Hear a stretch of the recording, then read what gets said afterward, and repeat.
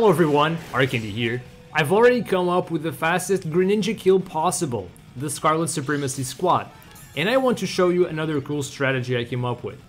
What if you only want to play in a group of 2 people instead of a group of 4? The Scarlet Squad won't do, but here's one that works. In just about 2 minutes you're guaranteed to one-shot Greninja, just like that. Let's go over the necessary Pokemon and the strategy. First, the damage dealer, Espeon. We're going to build Espeon so that it can both survive 1 critical hit and then one-shot Greninja after the setup. The main moves you'll need are Protect, Calm Mind, Stored Power. Psychic is not part of the setup, but is there as a failsafe. Leave Protect at the top of your moves list. Magic Bounce, hidden ability, which reflects the toxic spikes from turn 0 back to Greninja.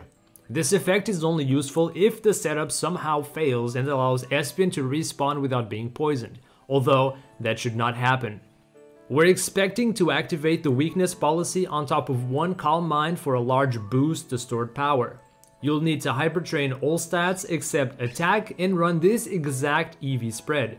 144 special attack EVs will be just enough to always one-shot Greninja, and the remaining EVs will allow you to survive a Night Slash critical hit. Check your final stats to make sure Espeon is correctly trained. Next up, the support. Toxapex, the Invincible. Really, this Pokemon is so tanky against this raid boss. The main moves are Acid Spray, Haze, and Hex. Recover is used only as a failsafe. I recommend putting Acid Spray at the top of your move list for ease of use. Note that Greninja is not guaranteed to activate the weakness policy on Espeon. We'll use Hex on Espeon only if necessary to force it. Don't worry, Espeon is built to survive that. I'll go a bit more in depth on that later. Impish Nature lowers Hex damage and gives additional bulk. Win-win. The only held item possible has to be Bright Powder. Bright Powder gives you a higher chance to evade moves. Evading moves gives you survivability but also means skipping an entire move animation and saving time. In my opinion, Leftovers would provide more utility but unfortunately wastes crucial time every turn. Hypertrain HP, Defense, and Special Defense and run this exact EV spread. This spread along with Impish Nature makes Night Slash and Hydro Pump deal roughly the same damage and lets Toxapex survive up to 4 critical hits in a row. Although you'd have to be extremely unlucky for that to happen. Make sure to double check your final stats.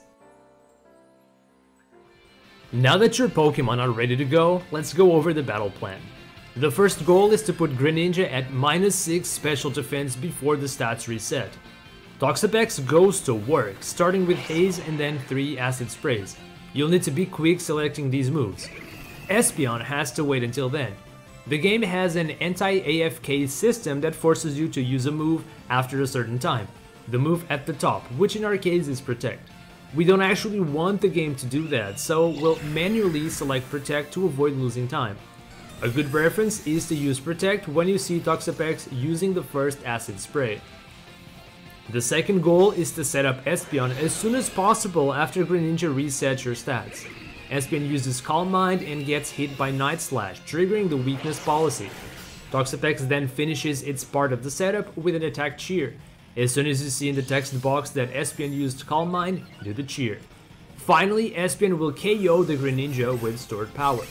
This is plan A and what we hope will happen in most of the raids.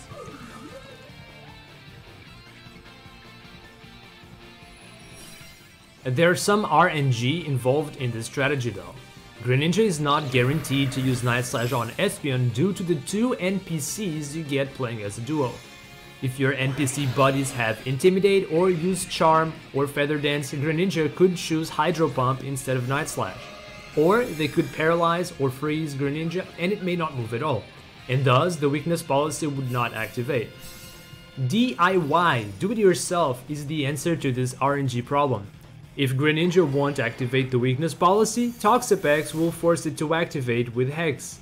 The only times that happens will be if Greninja was unable to attack or used Hydro Pump instead of Night Slash. This Espeon build is guaranteed to survive the worst case scenario where both Hydro Pump and Hex are critical hits. And thus, we have Plan B. In short, if Greninja didn't activate the weakness policy, then Toxapex has to force it to activate. I have 2 important tips for you. One big tip is that the Espeon should always host the raid, because NPCs only act when the host does, and Espeon only moves once before Calm Mind. The more opportunities the AI has to act, the more likely they are to get in your way. Not to mention, they waste valuable time with their animations. The other tip is that you don't have to wait to see the attack cheer animation when selecting Sword Power. That would be a waste of time. As long as your buddy has already used the attack cheer, you can select Stored Power immediately. The cheer animation will forcefully play out before Stored Power actually goes off. Trust. Naturally, this applies when the weakness policy activates successfully. The last thing I want to mention is what happens if you're too late and Greninja sets up the shield. Really, this should not happen except due to a freak accident, like when the interface freezes and you can't select a move. A lot of factors can change how the raid plays out at this point.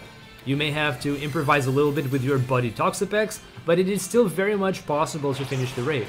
Stored Power with the full setup still takes a chunk off the shield, but after that things will play out differently. Do not use Calm Mind nor Stored Power anymore once Espeon faints. Use Psychic only and make sure Greninja is at -6 special defense. You'll have to work with your buddy Toxapex to redo the initial setup as necessary when Greninja uses Double Team. Recover as needed, protect the stall turns if necessary, or let the game auto-select for you. That's it for this video. If you enjoyed this video, make sure to like and subscribe. I'll come up with many more incredible strategies for upcoming 7-star raids, and you'll see it first on this channel. Thanks for watching, good luck with your raids, and I'll see you on the next one.